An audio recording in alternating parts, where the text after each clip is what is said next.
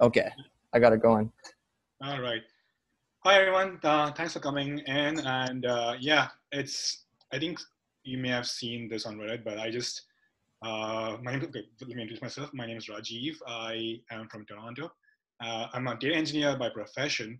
I also organize the functional TO meetup group over here in Toronto. It's been going on for 2.5 years. It was my way of trying to learn PureScript, and didn't work out very well. So right now, I'm actually taking a break from work, and I'm actually learning Julia and PureScript full time right now. My primary interests are logic programming, data log, and such, and I'm also interested in learning functional programming. So, I mean, why PureScript? And I think this is not like I know the focus of PureScript is more on the front end, but I'm just excited about the fact that probably I could use PureScript and target JavaScript or C or C++ or Erlang. Yeah, I know these are production ready, but the idea is amazing. Also, the fact that I can target databases and servers and mobile, all these things together, it's just an exciting idea for me personally. And I was talking to Alex about this talk by, I believe his name is Ryan Trinkle, who gave a talk called Full Stack Haskell, and he talked about the idea of it's just great if one developer works on a ticket and that ticket touches the UI, the logic, and everything, and you don't have to have these meetings where you talk to a JavaScript guy, a front-end guy, and you just sign on the interface. So these things are personally great motivations for me to learn PureScript. Now, I'm more interested on the back end, and so for the longest time I was trying to build this thing. What I wanted to do was try out to flesh out PureScript in the back end, and what I just want to start out with was how can I build a simple hello world in PureScript? But the conditions I had was because I wanted to do this from my own like business ideas. So I want to do this in AWS Lambda and API Gateway. This together is what I would say was the first definition of what you call serverless right now. And the other ones I'll talk later, but I wanted to do this in AWS Lambda and API Gateway. And I just chose the Express Framework because there was a PureScript plugin for Express Framework. So for those who do not know much about serverless, API Gateway, I think it's more for reverse proxy, perhaps a load balancer. You just specify your routes and your connections to your future service, the services down the line. These are all like configurations. AWS Lambda, if you have already seen, is basically you write your code, your application, and you don't worry about managing your servers. AWS Lambda takes a code, they call it a Lambda instance, and it will load it into one of its servers for you, and it'll manage scalability. I've seen a talk where people use it in production, and they not only said that it's scalable, but also it reduced their costs by about 90%. And in my job as a data engineer, we have used AWS Lambda for ETL, and I can say that we've reduced our cost by about 50%. So in that way, it's cheap, but it's cheap only if you look at AWS Lambda. I've seen an article where if you take API Gateway in consideration with AWS Lambda, API Gateway is a bit expensive. So the article in particular, they were initially on API Gateway and AWS Lambda, and then because it was getting very expensive, then they moved away to Elixir. But for somebody who wants to start out with a small business idea, AWS Lambda is a great choice. In fact, more so when they actually give you, I forget the number right now, but they give you about 75,000 or 100,000 executions free per month. So if you have a small application, you may not even be charged for it. And this is the second last point is integrations, which it depends on where you come from.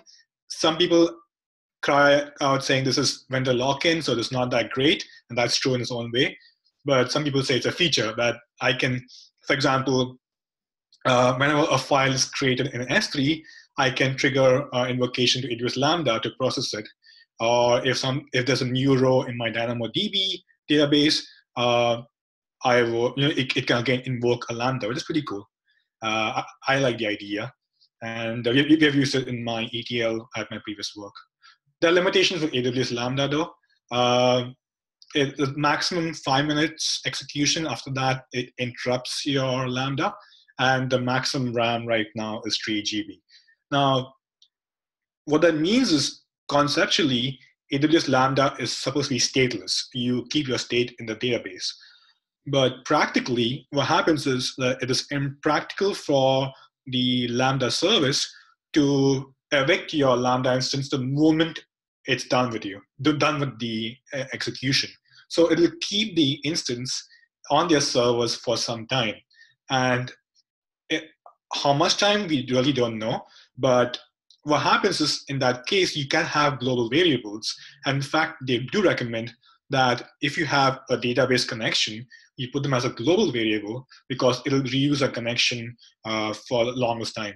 So it's supposed to be stateless, but maybe not for a few minutes, and then you have no idea when they kick out your Lambda instance.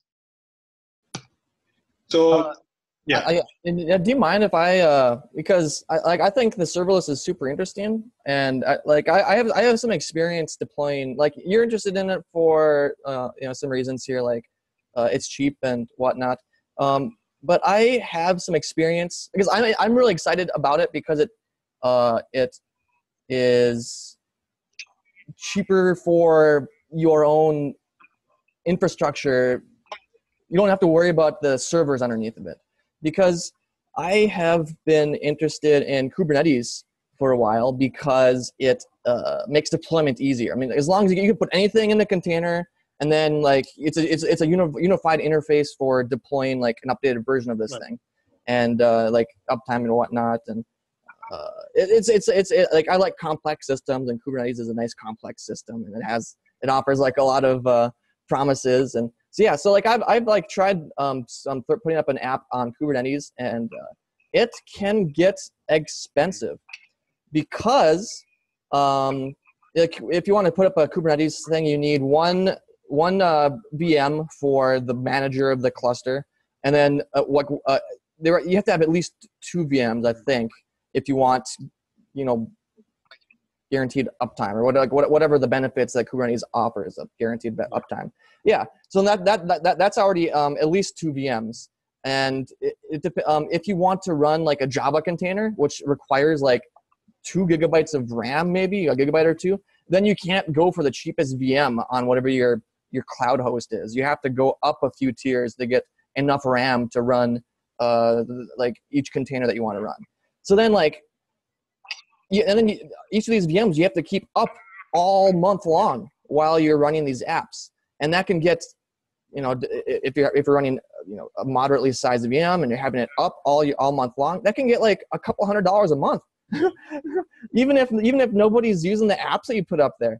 It's kind of ridiculous, but the benefit is it's like it's got a nice way of doing deployments. You don't have to the VMs, you can kill them and make a new one and just redeploy stuff on. I don't know. It seems kind of nice.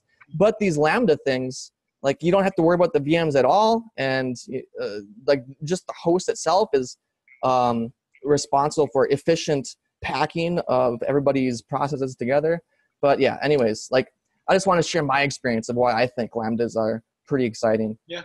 To be honest, even if they before, let's say AWS Lambda came out and they didn't tell us the price of the execution, and they said, we'll take a code for you and make a scalable and fault tolerant, I think I would pay much more than what AWS Lambda was charging me. But the fact is that they have shown the price, and it's super cheap. I mean, it's cheap and fault tolerant and scalable, and you don't have to manage servers. So I'm all for it. I was just talking, the article in particular, which moved from Lambda to Elixir, was, I think they were hitting their app really became successful, and they were no longer, I think they had many thousands of requests per minute. And at that point, API became expensive. But I agree with you completely. I would pay a bit more for what AWS Lambda is offering me anytime. Yeah, then the other reason that I was super interested in Kubernetes was because it offered a stable API to program against. It's like standards, right? I mean, there's a lot of like people who like who did a lot of thinking about what kind of design the system should have and like what kind of architecture it should have. So you can be relatively confident it's going to be relatively stable. But like the one problem I have right now with these Lambda, these functions as a service, is each host kind of has their own design, and each host has their own limitations. And so if you want to like program like your app in a way that it works, you're not tied into any one of these systems, then you have to do the lowest common denominator, perhaps.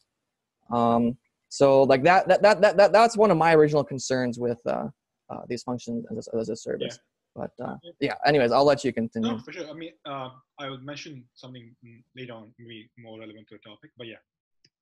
So just want to show you, for those who are trying to visualize what, I don't know, since there's only 4 of us, I think, has Gary and Justin, have you worked with AWS Lambda before? Just to get a sense of, before I keep on rambling. No, I've not. This is all new to me, so I'm pretty interested. All right, sounds good. So I'm happy then, because my slides are useful. So AWS Lambda, in the simplest case, would be you have a file, you say you have a my handler, and you give a function with 3 events in JavaScript, 2 in Python. You would say event, and this could be any event. It could be, for example, an S3 event when you create a file in S3, and you're saying when on creation of a file in S3, call this handler, right? So this event will have the S3 bucket, the key name, and then this handler could go and pick up the file and process it. The same interfaces for the HTTP events. Though I haven't coded at this level, but this event could be a request coming in from the API gateway. Context is, I think, just design future-proofing in case you have to add more things. So in case to add more information to be given to the handler, you just dump it in the context variable. Some of the examples there are some Android or mobile numbers, something of that sort. But it's just future-proofing their design. Callback, as you can see in JavaScript, I don't have used much, but you can use callback in a conventional way in JavaScript. So all AWS Lambda asks you is you have this file, you have this code, and you have your libraries. You zip that into, you put in a zip, and you upload that zip to Lambda, and it'll take care of the rest. So this is AWS Lambda in the simplest form. So AWS Lambda is not the only functional service out there. You have Azure Functions and Google Functions also. I have seen, I mean, the articles I've seen out there generally say, I know one article which compared, I believe, AWS Lambda with Azure Functions, and it found that AWS Lambda is much faster in terms of cold start and other parameters. But again, these are performance tests to be taken with a pinch of salt, but the perception out there is that AWS Lambda is faster, especially for cold start problems, right? Because the biggest issue with function as a service is cold start. When it's called for the first time, it has to be loaded into memory, and that initial load takes time. Coming back to talking about what Alice was talking about Kubernetes, you have projects like Fission out there which let you do the same concept having functions, but your underlying infrastructure is now Kubernetes. I haven't worked with that, but that seems interesting as well. So, and to bring it out, like there's so many frameworks out there which have, I've only used one. I've only used the last one, Zappa, and I've thoroughly enjoyed using Zappa, because, but I haven't used much of the JavaScript ones. But the top 3 ones that I know of are, the first one is Serverless. It's confusingly called Serverless, but that's the Serverless framework. It's multi-language framework as well. There's Apex, which I think uses Go internally, but again supports multiple runtimes out there. And Claudia.js is for JavaScript. There are many, many more out there, many more. If you want to refer to them, I've put a link below for the awesome Serverless multi-link page. I have a question. Why would one need a framework for using functions as a service? Because it sounds simple enough. You just write a function and you just copy this text file up to your host and they'll run it for you. They'll make sure it responds to the events that you need. Right. So HTTP requests. So when I first I started first playing with Lambda before I would say, I think before these frameworks came into picture, and I had to manually write scripts to zip I worked in Python. So I had to write scripts to zip my entire environment into a zip file in a particular way, and then use the AWS Lambda API to upload that zip. These frameworks at one level try to make it simple for you by if you stick to their configuration, they do stuff which makes it much more simpler. And I'll show you an example of how it happens. But these frameworks basically, as we said, they try to build standards in a way. Standards is the wrong term, but they scaffolding, if I can say, to make it more easier for you to quickly create a Lambda FaaS application and deploy it. I don't know if I example. Yeah, there's an example over here. If I'm using serverless, for example, you can say serverless create this template using hello world, and then all these things are kind of done for you. So you can do it. You can then do serverless deploy. And automatically, it'll create your HTTP endpoints for you, and it'll deploy a Lambda for you. So before these things came, I was doing it by hand. So I would think that the frameworks offer, like at level 1, frameworks offer these commands over here. For example, servers deploy, but also if you have the second last line, if you only want to deploy a function, you change your code, but you did not change your endpoints, again, makes it easy for you to deploy the function only. I remember when I had to deploy my function. So my function, for example, when I was working on it 2 years ago, was a Lambda which listened to an S3. And when I used to deploy my function, it would wipe away the integration to the S3. And I had to manually, again, create the integration from S3 to my Lambda. And these are my custom scripts. And I'm sure others wrote custom scripts as well. And I think frameworks like Serverless just made it, just standardized it much better than we did. Okay, so it sounds like a lot what Pulp is to the PureScript people. Cool. And I think they're taking, a lot of these frameworks, not just serverless, and I think the one you showed, sent me, Alex, now 2.0, they're trying to take it to the next level. They're trying to abstract away the cloud, these FaaS services from your application, and I think it's an exciting place to go. Cool. So serverless framework, as I said, they target all these different clouds, all these different services, and I don't know other frameworks, but what serverless has in particular is the fact that they have a plugin-based architecture. So one of the plugins which I'm using right now is a plugin called Serverless Offline, which I'll show to you right now. And this is for me to test my code locally before I push it to AWS Lambda. And it worked like a charm.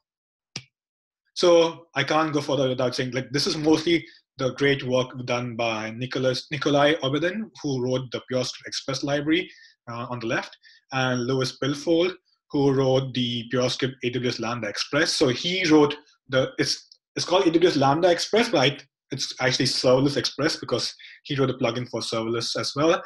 My contribution was just I took the PureScript AWS Lambda Express and I just ported it to PureScript 0.12. Just changed all the Fs to effects and all. But these guys did most of the heavy work. Okay, so I'm going to show you a demo of, but before I'm just going to show the code. Can you see? Okay, can you see my screen? Can you see?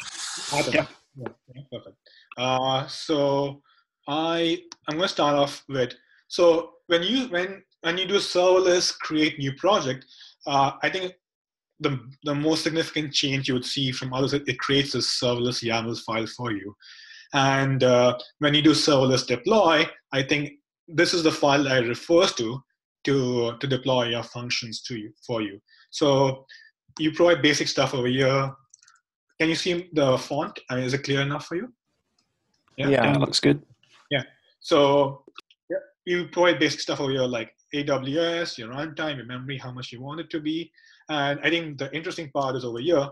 And what you're saying over here is, hey, if I get an event matching my base path over here on line 15, then what you do is you call a handler, which is the JavaScript file at output main index handler. Just on a side note, the plugins, I mentioned the serverless offline here, and I installed that beforehand, and I specified over here, and then I can use it. So, but coming back, if you specify the path to output main index handler, it just works. This flows very well. And what happens if you use Atom, at least, when you compile your PureScript code, it compiles, as you know, to the output folder. So this output main index handler is basically the main.purs in the source file. So I'm going to go there. And I'm going to start with this over here. If you can see line 22 to 24. So this is what Louis worked on, is that you give it an app, which is an Express app, and it converts the app for you into a Lambda interface, but two, I guess, no, I think, yeah, that's about it. It converts it into a Lambda interface that serverless can use. So that's what Louis worked on. And this app over here, it's very simple. I'm just going to. So the most simplest thing you could do is you have this get on this route, on the base route, and you do an index handler. And before I go there, I just wanted to show you the signature for get. It's for all our route path. Can you see that? Can you see line 18? It's gray on my screen, so okay, it works. Okay, so route path in R, and R is string in this case, and string is an instance of. Okay, just a big caveat. I just started working on PureScript a few weeks ago, so I'm not an expert. But I think R string is an instance derived of route pattern. So you can use strings, or you can even use regex. And you give it a handler function, a handler monad, and you get back an app, and this goes on. So the index handler over here is something very simple as send JSON status OK, and the signature for send JSON is and all these functions, they all give back a handler. So this is the most simplest hello world. This is what I got working 2-3 weeks ago. So this is the basic one, and I'm going to go forward and show you how I made this work. So first step I did was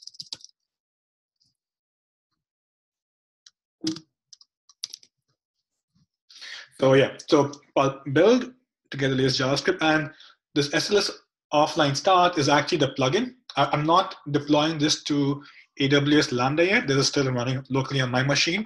I'm just testing it locally, and the offline start is the plugin that I showed you. So I build.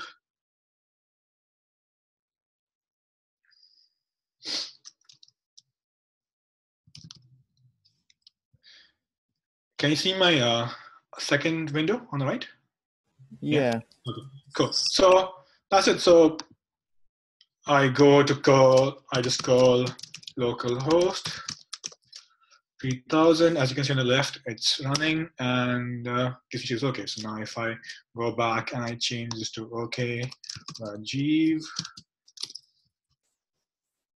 and I close this and I build it again.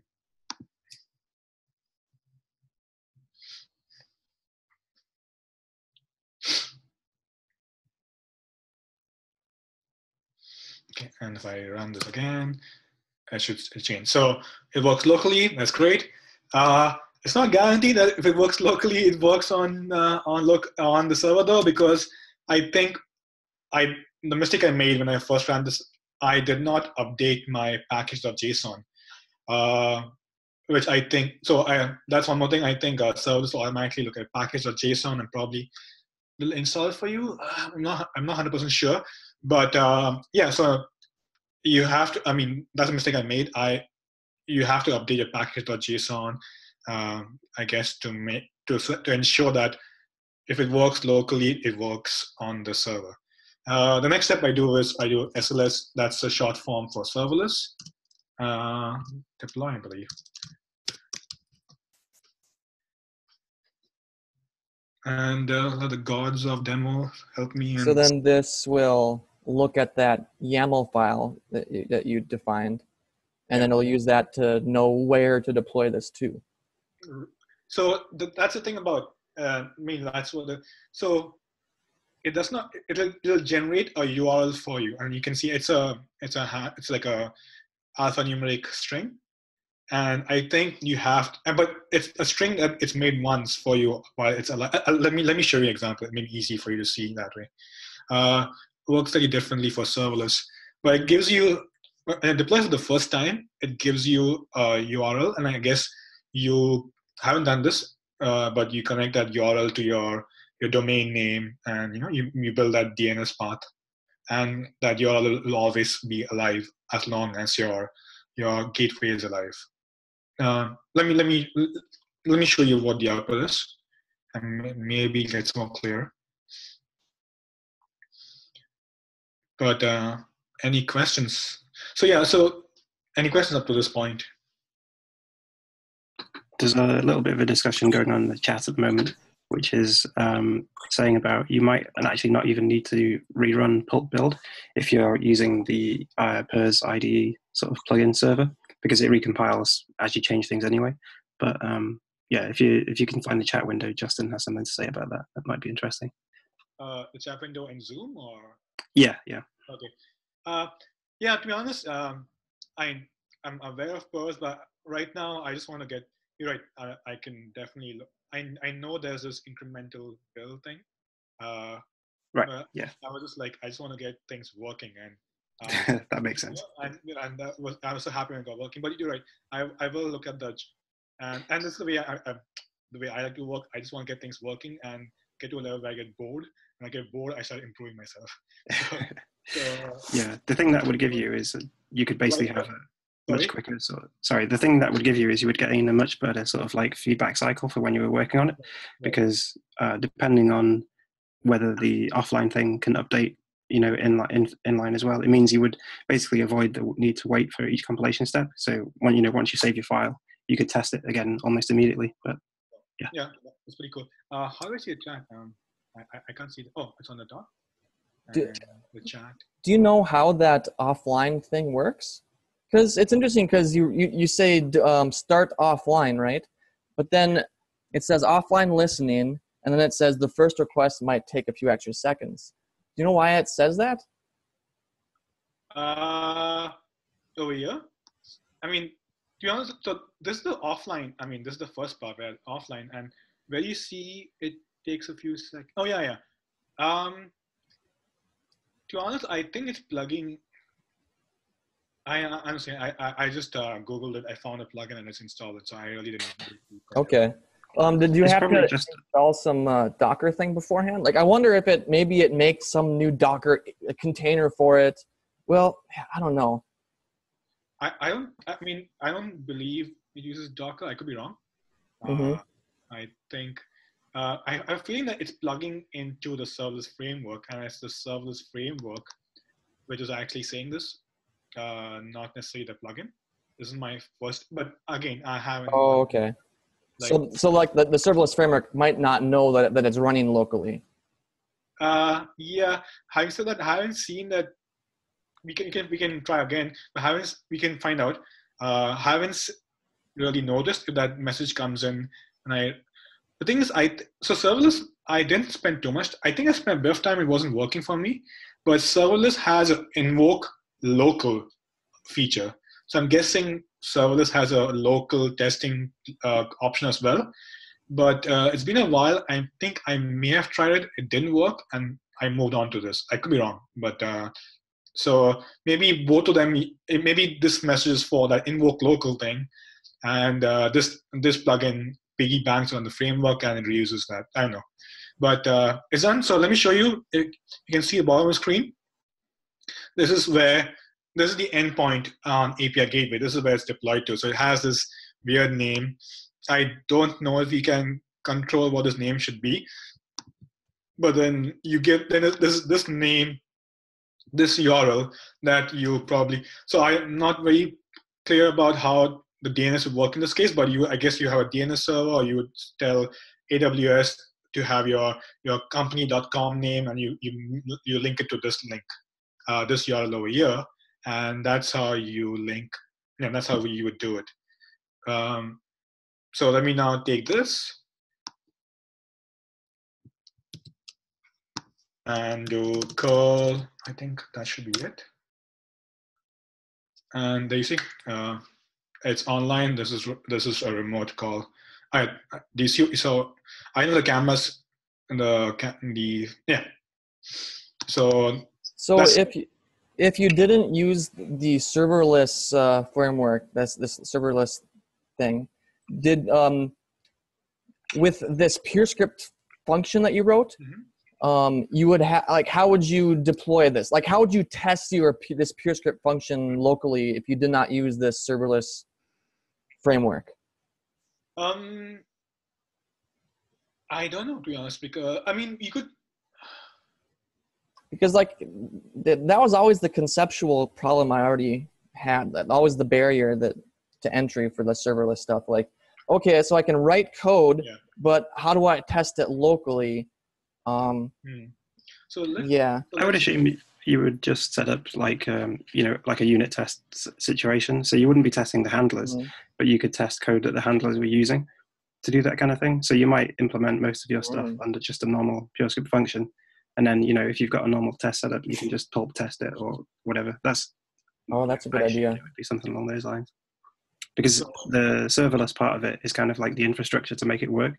It's not actually super important to, you don't really need to test that because that's not really what, not the interesting part of what you're testing, I guess. That's the way. Yeah, that's true.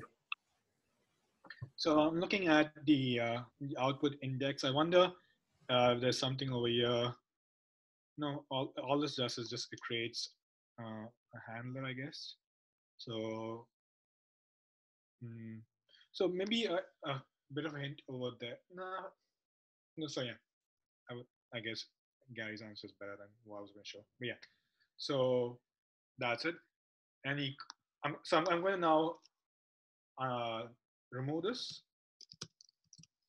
unless you want me to keep it up for any other questions. But I'm going to remove it. Cool. So I will delete it.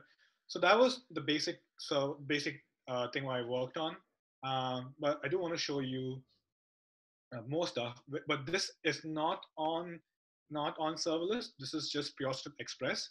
And my task eventually next few weeks is to see if I can make this work on serverless. So what I wanted to show you was the typical to-do app. So let me get over there first.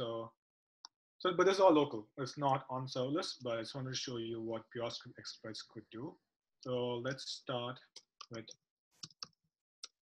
I'm going to look at chat before I forget. So before I forget, if you close the window, will I lose all the chat? Or should I copy paste it right now? I think it stays persistent. I think it's persistent. So yeah, it should remember if you close it. So I'll have a look at it after I finish. What you mentioned about Pure's ID. Cool. All right. I can see my chat over here. All right, I'll close it. Let's see. Okay, so I just want to show you. Yeah. So I don't know. Is Ali the camera? Like, do I need to do this for you just to see the end, or can you see the sides too? Can you see the end on the screen, or can you? Yeah, I can. You can? Okay. So localhost 8080 just to show. So this is running locally on my machine, and there's a simple to the example.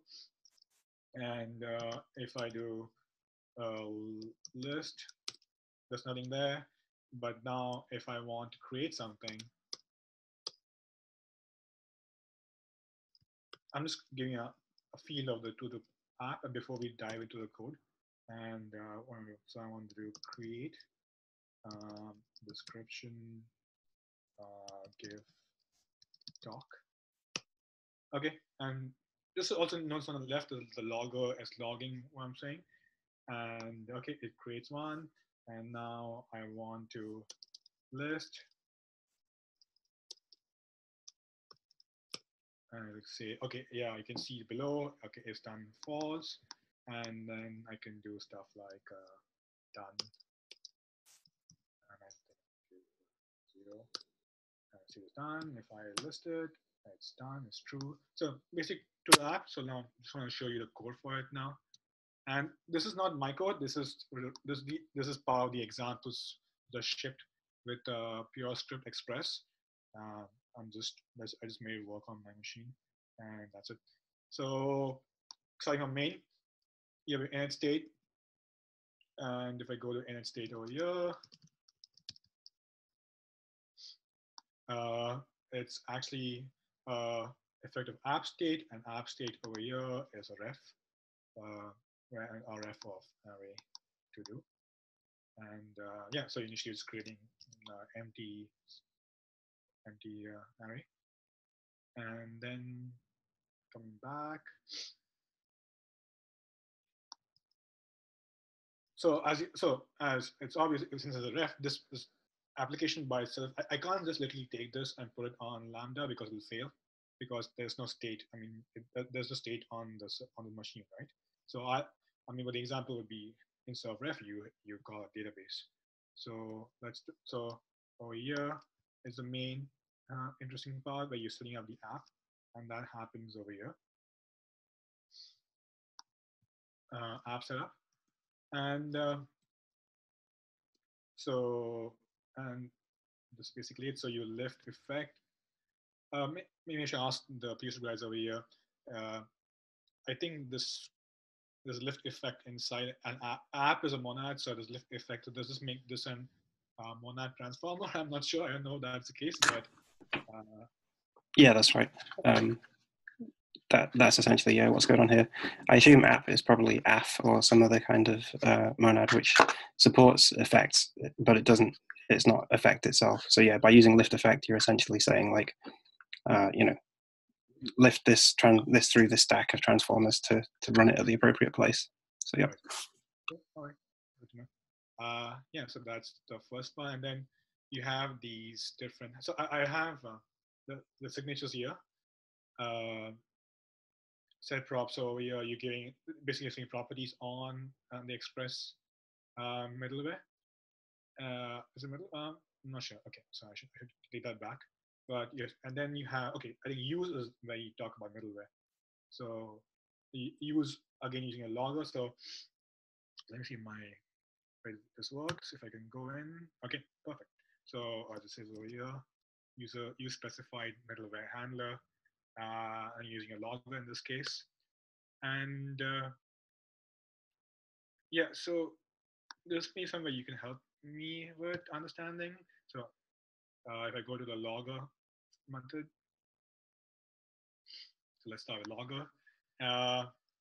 Again, you do a lift effect, you get a state, and then you have this function called get original URL. Again, this is in the request file, and again, all these are handlers, and this is what you saw over there. This is what was being logged on the console, the string over there, and this is where I wasn't sure. So it says set user data logged URL, and log is the key, and so this is what this is what happens here. And if I go back to app state, you have the get logger and the get logger status. And if I go to get logger status, did I miss it? I think I did. Yeah, it is. It says get user data logged, and I'm guessing this is like a middleware thing, or where if I pass data from logger state over here, I should see it over here, but I don't see it, so I'm not sure if I'm misunderstanding. I'm sure I'm talking about, and yeah, so you get this logger status, and if in case it's not that you're missing. So what I don't understand so far is it seems like that logger thing is kind of like the state monad. So that at one point, yeah, so it's like this global context. Right. So like, yeah, it's a way of communicating between different handlers in the request handling chain. That's like one of the abstractions that Express has chosen. You can have multiple functions receive an HTTP request and then do stuff. And one of the things that you can do with an HTTP request is put additional properties in that in that object of HTTP request data. So it's effectively treating that HTTP request as a mutable thing. So if you want to communicate from one HTTP handler to a different one that handles that same HTTP request, you can just put data on that request and then retrieve that data in a different handler. It's kind of I'm not a big fan of it, but that's something you can do in Express. Right. So I was like, if I go back and if I'm over here, I'm just going to clear my screen. Okay. And what I was trying to do was I was trying to do local host 3080, and I was doing logger, and this gives back logger, I guess. Or is it over here? Count. I think I see what's happening there. It will probably always give you that because it's using the logger middleware before it actually deals with the root. So this GET request is essentially, before it gets to the GET, it always replaces that state with the URI that you just looked at. So, so when you actually run the logger endpoint, it's probably always going to return logger because the middleware happens first. Right. So yeah, that makes sense. So I was wondering why that was happening. Cool. I guess one thing that you could try there is change it to like use an array there instead, so it could keep, or a list, so that instead of just setting the data every time, you could extend it with the route that was run last. And then if you printed it, use the logger endpoint, you could make it print everything that has been run recently. But I mean, if you run that in a real app, obviously it'd be a giant memory leak, but for the purposes of this, it might help with seeing what's going on. I won't display my lack of PureScript skills online, but definitely. Yeah, no problem. I'll definitely try it out. But thanks for the tip. Cool. So yeah, that was the log. But thanks for Guy for finding out why it was not working. But yeah, let's just show you the other ones. Let's look at something interesting like create to the handler. Yeah, so you go in app state. You as you saw me create one, you get the query param in, and yeah, if this doesn't work, you throw an error, or else you modify the ref and add the new state. So I'm really keen on building these apps, and I just have to say, from a PureScript newbie, even though I don't understand a lot of the function programming concepts, I feel like I can write something just on YC over here. I don't need to be too deep into the FP concepts, but YC over here I understand, and I can make something work. So that's what I like. So I think that Nikolai's done a good job with PureScript Express, and I'll be reading his code to learn more. Anything else I can show you? But it's probably, so other handlers are very similar and with a similar pattern. And yeah, that's. So is this something that you can put onto the serverless? I don't know yet. I mean, I feel like you can. If obviously you can't use the ref, you would probably have to use some kind of data store like S3 or a Postgres database. So I feel you can, but the changes I have to make is, let's say I have to first convert. I don't know how to do it yet, but I guess I have to make this into more calling a database instead of just reading in memory. And well, one of the things that seems, because the first example you showed us, where it just returns like a hello world on serverless, that is just a function that calls a callback when it's done executing, right? And then so when that callback is executed, then the thing running the serverless can just kill that function. Okay. But with this app that you've written here, this to-do app. I don't think this is an example from. Right. Yeah. For this example one, this doesn't call a callback when this program as a whole is done. It just runs on a loop, and it just runs forever. Right. This is just a web server. It just runs forever. The first one didn't either, though, because it was using the library which adapts Express apps to work for serverless. So this one would probably need a couple of changes to create handlers that would work for the Lambda, I guess. But Rajiv, could you go back to your other app a sec and show Alex like how you were actually using the library to kind of convert your Express app into a thing that might help? You want to look at the JavaScript code, or do you want to look at the PureScript code? Yeah, the PureScript.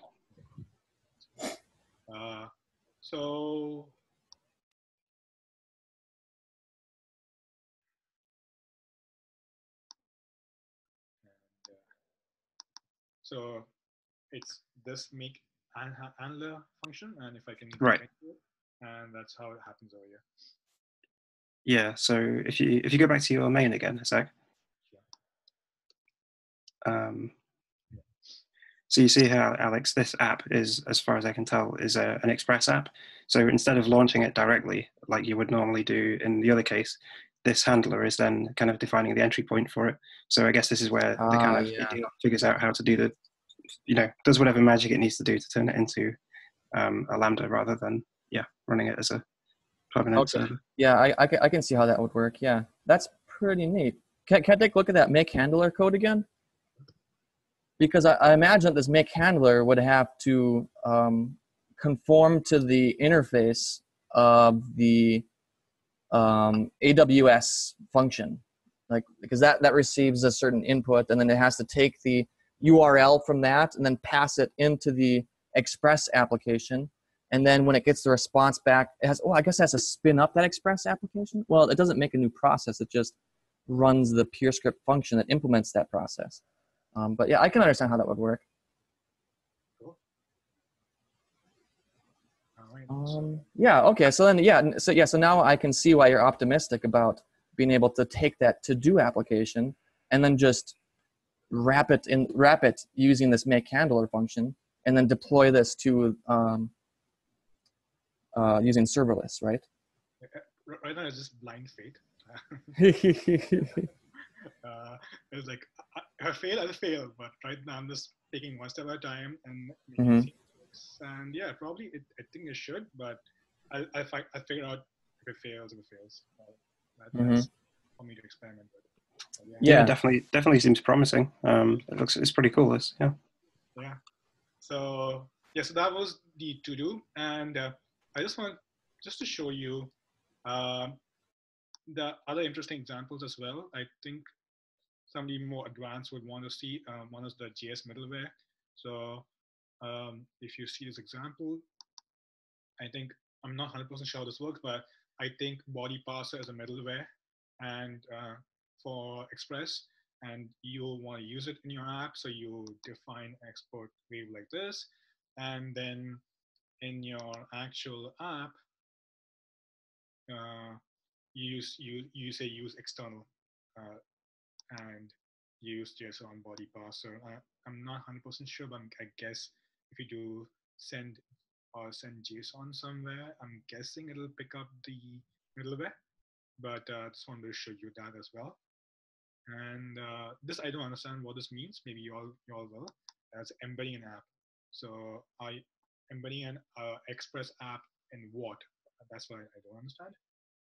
But if you do, it's over here as examples. Yeah, I was just recalling maybe a few months ago, Jay Kashmar, he had written an Alexa app. You know Alexa, that's an Amazon thing. And I think the only way to make Alexa apps is AWS Lambdas. Does that sound right? Probably, I guess. Yeah, I think that. Because I think so. But yeah, because I think maybe he had deployed an app to AWS Lambdas, and if so, he might have an application like some PureScript library, which more or less directly corresponds to this AWS Lambda, interface. But then in that case, you wouldn't be using these Express JS abstractions, like this middleware thing. I don't know. I'll do a search, see if I can find that. Yeah, I guess it depends on how your app works. Like if you just need a single function or something, then probably you wouldn't necessarily want to use the Express stuff. But if you're developing a more substantial app, then I guess this is really useful because it takes out a lot of the kind of stuff you would otherwise have to deal with to just deal with alternative routes and so on within the app. So this Stefan, so are you saying that you have a existing JavaScript Express application if it's big, and you are trying to embed a PureScript app into that? Is that what you're saying? Is that? Oh, for this example, you mean? Yeah. I guess so. Yeah, I'm not too sure what it's doing either, to be honest. Yeah. Yeah. All right. So I'll get back to my. I think that's kind of it. And yeah, I guess Alex, you had this question about versioning, right? But so yeah, I don't. I think yeah, because remember when you deployed that application right.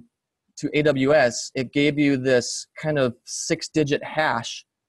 6-digit yeah, that one, and then it's like dot something AWS. So yeah, so like every time you update, like, does it have a concept of updating an existing Lambda? Yeah. So if I like that was what if I did. So if I go back, yeah. So if I do the second last line, deploy function, my function, I believe what it does is it just updates the function while keeping the URL the same and the endpoint, the API gateway the same. Oh, okay. That way you can make changes in your code without redeploying the entire stack of services. And yeah, that's what I feel. And yeah, the other one was how do you manage? The question you had was how do you manage different lambdas? To be honest, I'm a bit new there as well. I've mostly worked on single lambdas talking to an S3 file or talking to an API gateway, so I really don't know much about that. But looking at Now 2.0 that you sent me, it seems pretty cool. I think they have a opinionated way of doing it, and I'll probably check that out just to see. But I personally haven't managed dependencies from Lambda to Lambda. Have you ever used the surge.sh service? No. Because that was in that awesome serverless list that you sent, and I remember I see other people use that sometimes. I think it uses this Lambda thing, so you can take like anything on the CLI, any app, and it just puts it public. I'm not sure how it works, so I have to take a look at that. I was just checking to see if you had that. Cool. But yeah, I was going to ask it what the difference is between using just something, using something really simple like that versus actually deploying to AWS Lambda proper like this. But maybe I should have a look at that too, but I haven't checked it out. Okay. So this is in case for those who want to look at the types. These are the types for the hand and the app, and yeah, I think you all can read better than I do, but this is about it. And then one more thing which I think I found through Justin's resources, in case for those who want to find out, is this web framework written purely in PureScript, and they seem to be really up to date, and they did good documentation. So that could be one other thing I would check later on. But right now, I just want to get something working in production. So I'll probably stick with this for now. And yeah, if you want to see the code that I showed you, the hello world, that's a link on the top. And all the examples I showed you are in the PureScript Express examples. And yeah, that's about it from my side. Any questions? I guess we asked during the presentation. Yeah, I think so. Cool. I mean, yeah, thanks for doing that. That was really interesting. Yeah, thanks for organizing that. Yeah. All new to me. I've not, I've kind of known what, serverless and stuff is about vaguely, but I've never really looked into how any of it works. And it looks like this is a really nice way to kind of get things working pretty quickly. So yeah, thanks for sharing that. I have one question. Do you need to do like a Webpack bundle to put all this into one file before you send it up to something like AWS Lambda? I think serverless, I don't know how it happens internally, but I think serverless takes care of it on its own. So it automatically, I think it looks at my package.json. Mm-hmm. And you said that you had done this without serverless though, right? Where you had written something and just uploaded it. Not on JavaScript. I did it in Python. Okay. And did you have to do any bundling, or No, you said that was just a zip? I had to zip all. So Python has a concept of environments, right? Virtual environments. So I had to go and pick up all the libraries in the virtual environment, zip it, and put it in the root of my zip, along with my handler file. So I have to do all that. Yeah. But I don't know how it happens in JavaScript, to be honest. It's probably pretty similar, I guess. Yeah. As long as your npm packages are in some are there, you don't have to put them all into one file. I'm guessing that Lambda would just unzip your file into its Lambda system. So that, yeah, I guess that's kind of nice. That's one step you can avoid. I guess that's if you're used to doing PureScript and then having a bundle to run in the browser, it sounds like that's something you can maybe avoid when you're deploying to Lambda. Yeah, I think it's but I think it's serverless which takes care of all the heavy lifting.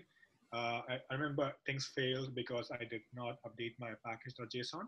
So I'm guessing that what that means is that serverless will look at my package.json and install the libraries for me and do a zip, so which is pretty cool. So if you have questions for me, I think I'm going to start. So I'll have a question for you. If I can go back.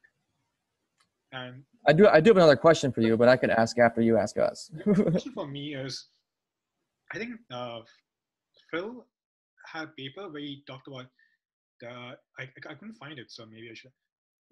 For me, the idea is, can I write my web server abstractly in such a way that if I had to change frameworks, for example, not just Node.js Express, but if I want to move to another PureScript web framework, or I want to move the same web application to Elixir, for example, is there a way for me to write my code in an abstract, using abstract types, which can be compiled or which can be transformed into a different web framework? So I remember seeing a paper from Phil talking about, but I don't think he necessarily answered this question, but that was an inspiration for me. But I'm wondering if you guys know of a way of doing that, or is there a library out there doing that? There's not a library that I know of that does it, but I can think about what I would do personally to set up something like that. Because you could, the thing is, it depends what capabilities you would want to model for, for the framework you're going to, the pseudo framework you're going to use. Because I guess the problem is if you just encode everything Express does, it might be that doesn't actually, translate to another thing, even if you've abstracted it. So you probably have to be quite conservative in the capabilities that you would provide in this abstract thing.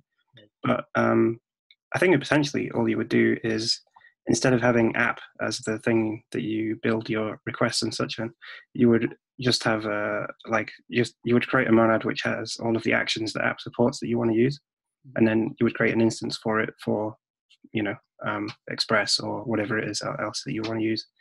So by leaving that free until you actually run your main, or leaving that as a constraint rather than a concrete app type, you would then just choose that when you run main, or feed it into your Express handler, or however it is that you want to run that thing. But I'm not sure. There probably is some more thought that's been put into that, but that's just me thinking aloud off the top of my head if I was going to do something like that. So, yeah. Can it be a monad, or does it have to be a free monad? Either way is an option. So if you write it as a free monad, you can write it as a concrete type. And then what happens is when you get to the point at which you want to make it like non-abstract, you essentially write an interpreter, which translates it from the free version into whatever the other thing is. But you can also just do that by having a type class where you have all of the members defined abstractly that you would use on this thing. So one of them is like the like finally tagless style, as they call it, is when you have a class that kind of implements that stuff. But either approach has pros and cons, and you could even use both. Like you could write one that actually just converts it into you could write a type class which is instantiated with a free monad, and then you run an interpreter with it. So all of these things are sort of complementary. They're just different approaches to solving the same kind of issue. Yeah, I guess my question was, I mean, a monad would be a good interface. I mean, I could still do a lot with a simple monad. Mm-hmm. Yeah. Cool. But Gary, when you were talking about programming abstractly against whatever capabilities are in the runtime, were you kind of referring to like an extensible effect type of system? Not necessarily. I was just thinking about the things like, you know, the user state thing that we saw that was being used to kind of store that log, or, you know, the kind of things that might not exist, for instance, in another framework, because it's something that some state support that Express has internally. There might not be an equivalent if you were using a different framework, that kind of thing. Not so much specific effects, but just a case of what operations can you provide on the thing that would be interpretable under different frameworks. So, I mean, things like your actual request responses, you know, get, post, whatever routes, all that would, you know, generally be the same for all of them. But using middlewares and such like that, the middleware would probably only work with Express, say. So you might have to be more restricted in what you could choose there. So yeah. Cool. All right. Yeah, thanks, Gary. So yeah, that's all from my side, and yeah, I can relinquish control over the screen unless you guys. Thank you. Yeah, bringing it back to like some PureScript projects. Like I think Try PureScript is a PureScript app that's kind of maintained by some like community members here. That I think would not be able to be deployed to serverless. I think right now it's on a cheap VM that runs all the time. It's like maybe $5 a month. But the reason I say that probably couldn't be put on the serverless is because it keeps a lot of files around, I think, to be ready for compilation. Like, I forget how that works, but it keeps a lot of precompiled stuff back in the server side, so that when the client sends requests to the server for compilation, it's already there, all the dependencies or something. Yeah, as far as I understand it, basically all of the dependencies that it makes available, like there is a set of libraries it has access to, have already been compiled, and it keeps those kind of compilation products around. But I guess the other problem is it runs the actual compiler in Haskell as well, so I don't think you can run that on Lambda. Oh, you don't think so? Rajiv, do you know? I could be wrong, but I don't know. It's possible. So you can use the process. You can use Node.js to call some other. Oh, that's right. I remember listening to a podcast from the Google Cloud, and they said, well, right now we only support Node.js and Python for our Google Cloud functions. But interesting hack is that you can just have a .exe file, and then from your Node program, you just process.exec this other file. So you could probably get like compile your Haskell into a .exe and then just execute that from your JavaScript. Yeah, I know. I have a feeling though, I mean, I tried this for Python 2, Python 3 when there's no Python. So I had a file calling on the file and it was slow. So I'm not sure, but it depends. Maybe it's okay if it's just for try PureScript, but I felt it was slow to do it, but who knows? I haven't tried out the process thing. But coming just to add to the Lambda discussion, so you get 500 MB hard disk space on the Lambda server. So if the precompiled, let's say you have a PureScript app and you have to precompile something, and the precompilation is within 500 MB, then you could still store it locally on the Lambda server. The only problem is if that Lambda is kicked out for lack of use, you'll have to again call it back and again load it. So, but that happens. That happens if no one's calling the Lambda. But you do have 500 MB at least on AWS Lambda. Mm-hmm. So yeah. Yeah. So yeah, about the try PureScript thing. I don't know if it'd be worth it to move something like try PureScript over to Lambda, because it would be almost a complete rewrite, I imagine, of the try PureScript project. Yeah. Just because of the way it's architected and such. And also, right now it's only $5 a month. Like, yeah, these AWS functions are super cheap, but is it worth it to re-architect the try PureScript project just to save $4? Maybe. I mean, it depends how. I don't know. Yeah, I know. That probably doesn't make sense now. But yeah, are there any other PureScript projects that might make sense to be moved on to like a functions, a serverless thing? I was wondering, the discourse, would that work on? What is this course based on? Is Python? Is it That is a Ruby. Ruby? I believe. Yeah.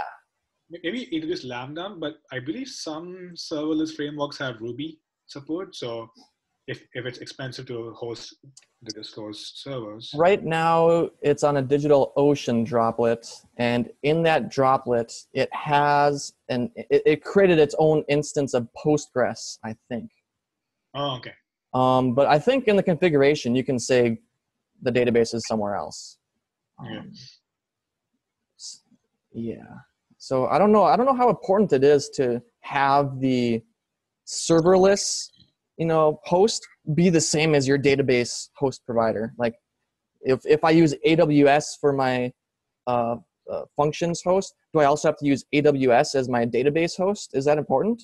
No, you can call it onto a different database, right? I mean, it's just like Yeah. I don't think it limits you to AWS databases. So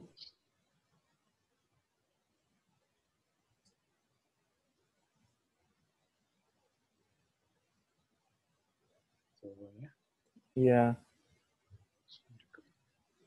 Yeah, but yeah, that was great. I think. Oh, there's one other idea I had was, because functions like AWS functions, it lets you take any single function and execute it as its own process, right? And then you can call another AWS Lambda from a different AWS Lambda, right? So, I mean, this kind of corresponds to AF fibers, right? Because AF is its own like scheduler. Well, it does have a scheduler, but each fiber in an AF can spawn a child fiber, and that's So, like, I was wondering if it might make if it's how similar the correspondence is between an AF and an AF fiber to the idea of an AWS function and like other AWS functions. Like, could you implement the AF interface with a monad that is AWS functions? I don't know how much sense that makes, but yeah, I imagine you probably could. I suspect it would be pretty difficult though, because I mean, AF itself is pretty complicated, even just dealing with one machine. So in principle, I guess that's the idea, that these things are function-like in the sense that you can just call them and like you say, run them like fibers, because it's just I don't know the details of how to do that and achieve something with the kind of reliability that AF has is probably going to be a little tricky. But yeah, I mean, it's not outside the realm of possibility. So this I don't know if this is what you're looking for, but there's something called AWS step functions, which is basically trying to bring the state back into the picture. And it's I see it as a state machine.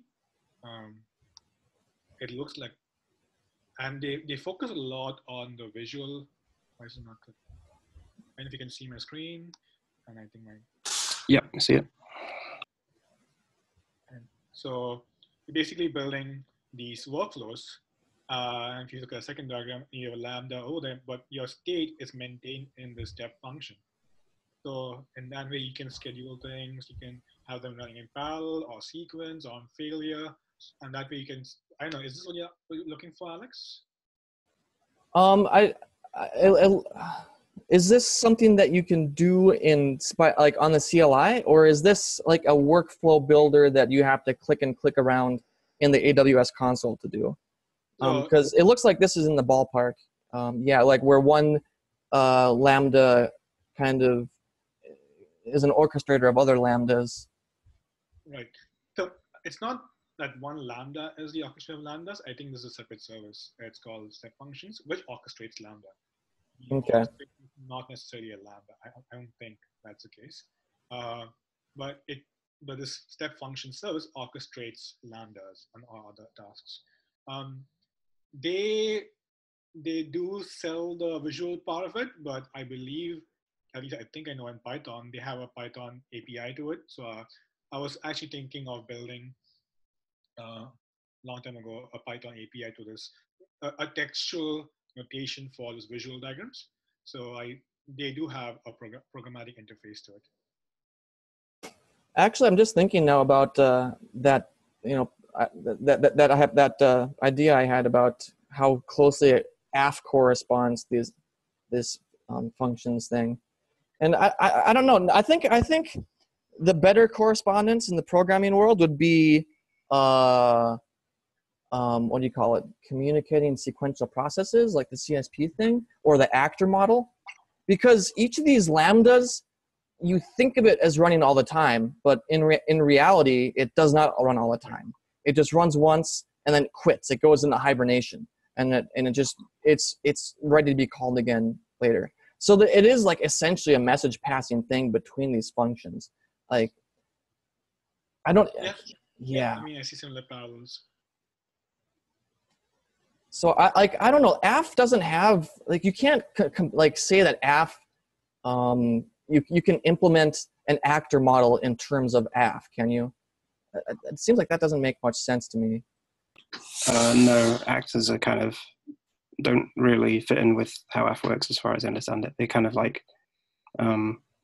well, because actor model is like message passing, right? Yeah. And yeah. AF, like, I suppose you could implement an AF instance for actor model where each bind function from one AF thing to the next serializes and passes that as a message to the next actor in that AF thing. I don't know.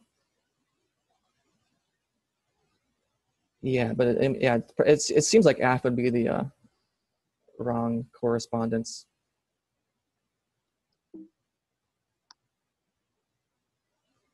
Yeah, interesting. Yeah. Any other questions?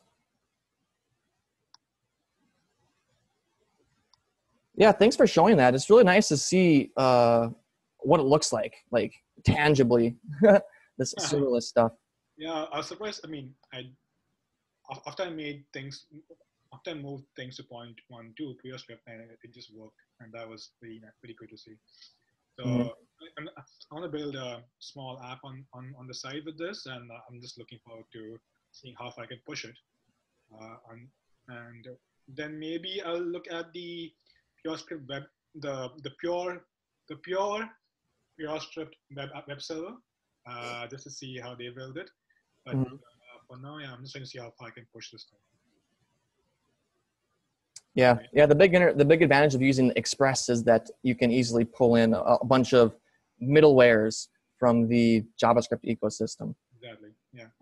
Yeah, that's the only big advantage I see. Right. And there was a PureScript extension for Express, or PureScript for Express, which worked in my favor. So cool. I mean, thanks guys. Thanks for coming around and listening to this talk. Yeah. Yeah. Thanks for hosting the discussion. It's really great. My pleasure. So I don't know how this works, like we just close this, or are you? Yeah, you can do your stop sharing. I'll stop the meeting here then. Thanks all for coming. Oh, this isn't really a question about the talk, but I just wondered how you were sort of finding PureScript and things like that, Rajiv. As you mentioned, you haven't been working with it too long, but I'm just interested in your perspective for like what it's like kind of trying to do stuff with it as someone who's not like, hasn't been using it for too long. So I don't mention, I actually, that was the reason, but I left my job for something else. I want to work on Julia, and I said before I work on Julia, I'll work on PureScript. So I was trying to learn PureScript. The thing is, to learn PureScript before that, I was trying to do it once a month for an hour or two, and that wasn't working out because the tooling, for example, Atom has an amazing plugin for it to work, but then I have to sometimes go to the bulk. For example, let's say I install let's say I'm working in Atom right now, and I install a new library, and then I have to import the new library. So in that case, now when I'm saying it, what I normally do is I go to the REPL, I do a bulk build, make things work there, and then come back. But now I'm talking to you, I think I can do a build in the IDE as well. But I feel like maybe it didn't work for me. So these small things. The thing is, I do find it a bit of a stretch to learn about monad transformers, for example, and all those things. But if I stick simply to a monad, and in my first lesson, or my first blog article, I just wrote about I learned about monads, and I was just using either string for catching my errors, and that worked out to be well for me. I would instead of me rambling, it's learning curve to learn monads. Where I think what is that happens is you can get away with not understanding a lot of things in PureScript and just make things work, right? For example, the Express app, just the interface was so well designed. The handler monad and the app monad was so well designed. I didn't really have to go and dig into its specifics. I could make it work. So in that sense, I think that's the challenge of learning PureScript. You have to understand monads a bit to get a real application working. And I think the best help I got was actually from Phil's PureScript by example. That really helped me. So in short, the learning curve, but it's not that big. I think it's a few hours of effort, somebody can learn PureScript. Is that I think what scares people a lot is when they see a lot of these types like you see a monoid, you would see a monad, then you would see a natural transformation, and you see all of this at one time. It can maybe feel intimidating. I wish there was a way of having, like Racket. Racket has these different levels of teaching. They have these different languages. There's a language one which is simple, which teaches you the concepts. And then when you want to do meta programming, they teach you, they make a new language. They build on the second, they build up with more features. It'd be nice to have something like that in PureScript, but I don't think that's practical. But in short, bit of learning curve, but I think it's not that bad. In terms of tooling, Atom's great, and Pulp is great. I think the PSC package thing is a bit confusing to me so far. I don't know how to work with it, so I'm still using Borrow. For example, if I make a library, I still don't know how do I bring my library into a PSC package. I know Justin wrote an excellent document on PSC package, so I have to read through that. But it would be nice if that things was sorted out and made more simple, I think. Cool. Well, thanks for sharing that. I'm glad that you're finding it, pretty easy to sort of just get things working without necessarily understanding everything top to bottom. There have been a sort of attempt, I think, to do what you were describing, like the Racket approach of having a sort of teaching language. In that, one point in the past, Phil had a prelude he called Preface, which was kind of like just simplified a lot of the stuff. It kind of took a lot of the constraints out and kind of used more less of the kind of type class machinery and just define things more concretely. Right. But I don't know what happened with that. I guess it perhaps just didn't work out with what he was doing. It was maybe something he was doing with the book. But yeah, I mean, I totally agree that certainly it can be very intimidating if you come to something and, like you say, see all natural transformation and all this kind of stuff all over the place. Because I very much remember that from like when I was, starting with these things as well. But yeah, I mean, like for the mono transformers as well, you're right. It's not a topic which is necessarily super easy to get a grasp of, especially if you're reading about it in the abstract. But I found when I was had a case where I discovered I needed to solve something that involved it, it kind of became a lot. Like I understood pretty quickly what was going on with it. I just needed something that motivated me to be like, okay, I have a problem. I know that this is the answer, but I don't really know how to use it yet. Kind of working with that for a while, it definitely helped with me figuring out, how to put it together. I still have problems with it though, because the thing with, I can use all that stuff great, but the thing that always trips me up is at the end when you kind of run the transformers in the right order to get the thing to behave the way you want it to. Because sometimes I'll have like the exception happens inside the state or vice versa, and like sometimes there's a bit of juggling of things at the end to try and figure out which way I want these things to work out. But yeah, I mean, I certainly wouldn't feel bad about being confused by that stuff, because it's definitely not the simplest thing to grasp for sure. Yeah, I thought I understood monad transformers until I was responsible myself for making my own stack and running them. And then I'm like, I can't figure out how to run these in the right order.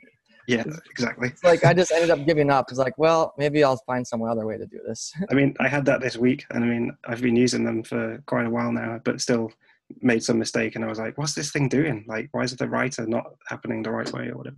But I think another thing that's makes them perhaps more approachable is, instead of trying to write them a type which has all of the things stacked together, is just to use the constraints. So you would write a thing with using like monad state, monad writer, and so on over an abstract M, because apart from anything, it means you don't have to choose the order of the stack whilst you're writing most of your code. You're just choosing the capabilities that you want for the thing that you're doing. So you want to do some state updates and you want to write some stuff that you're going to get at the end. You can just add monad state and monad writer constraints.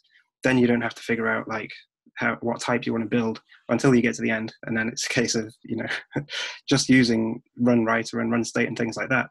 It will kind of give you the right type out of it just from the order that you put those things together.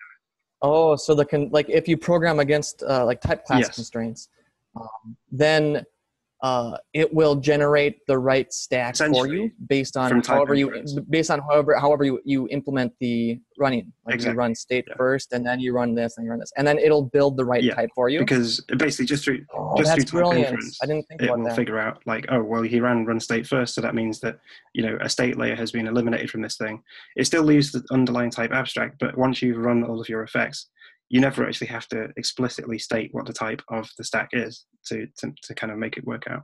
So that can definitely, be a way of approaching it. Yeah, sticking with the constraint type model. So rather than using the transformers explicitly. So yeah. That might not mean anything to you right now, but if you look up like the MTL type classes and things like that, it's definitely, that's the approach I find. Yeah, I was wondering, like, is there some kind of simple, like for example, scaffolding, like this is the basic you need to know to make your app compile and your app work. So like for me, Justin's library was great in that sense. Like I use this library to do my calls, and all I used was either. And these are the only two things I need to know to make my app work. It wasn't pretty by any way, but it compiled and it worked. So I think I was thinking, and I wrote an article on that, but it would be nice, like people just get into writing something useful. Would be like, what is the basic you need to know to make things work? Let's not talk about making it beautiful, but just to make it compile and work. And I think that would be a good starting point for the backend and also for the front end. I mean, Halogen. I mean, I gave a talk on Halogen 2 years ago, but it'd be nice to see maybe what do you call a example app for like all the best practices or something which a beginner can go get and it works, and then he can read to the code, change something over here, and see how it affects your app, right? Didn't somebody make one of those? I saw somebody yeah, link. certainly for Halogen, there is at least one of those now where someone has kind of put together a basic whatever app. But you make a good point that really there isn't anything like that for people who are kind of doing standalone server apps or anything like that, because most people are probably more approaching it from the front end perspective. Right. There are apps out there where you can look at this is how someone's done it, but they're not going to be written in a way which is designed to be easy to kind of learn from, because they won't necessarily be explaining why they're doing anything, and it'll be specific to the needs of whatever features they have in their app. But we could definitely putting together a couple of examples of that is definitely a project that would probably be pretty interesting and would help out. How should I structure an app that does something basic with a command line, for instance? Like Christoph, who's here now, has done a couple of CLI apps in PureScript, but I don't think there is any good resource for how you put those things together. He just figured it out because he knows what he's doing anyway. So Yeah, I probably, since I probably would think, I guess I can make one up for calling the data. A simple CRUD apps. Create, you have a web server and a database. I think I'll probably work on something like that. Just simple, just make things compile and make them work. Not necessarily use the minimum concepts required to make a request from your web browser to your application server to your database and come back. I think that would be something I can think of doing. Yeah, makes sense. Christoph, were you going to say something there? I saw you unmute, but then remute yourself. So. Yeah, I was just gonna say that the CLI apps I've written so far have basically, the tricky bit is parsing command line options, but there's a pretty nice library for that now, which uses row to list, so you can define things pretty nicely. And other than that, I've basically just been programming in F for most of my stuff. So yeah, that's a good point. I've written a few just basically scripty things in PureScript as well. Just instead of using Bash or whatever, because it's something I'm going to run on Windows and Mac OS and Travis and whatever else. And for those things, it's the same. Basically, it's just using AF and the FS AF library or whatever. So is it AF? You mean AFF or is this something else I'm missing? Yeah, AFF. Yeah. I saw a library called NeoDoc recently. I thought that was a library for command line, passing command arguments. I was interested in checking it out.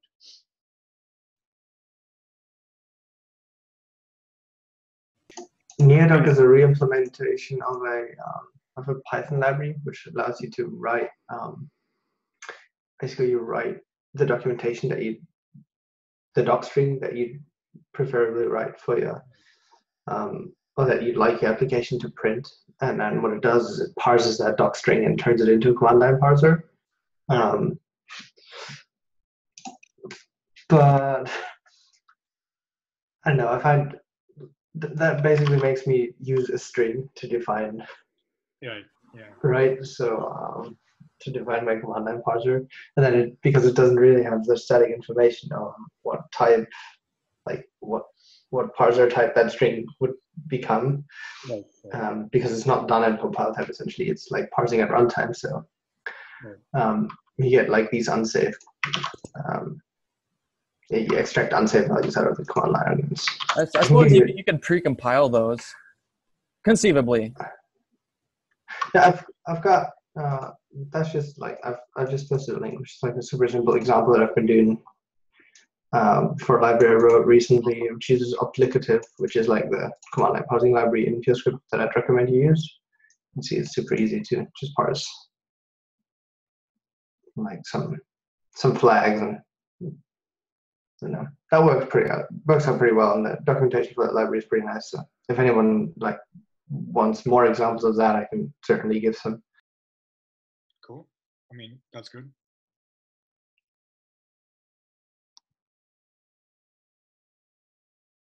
Cool.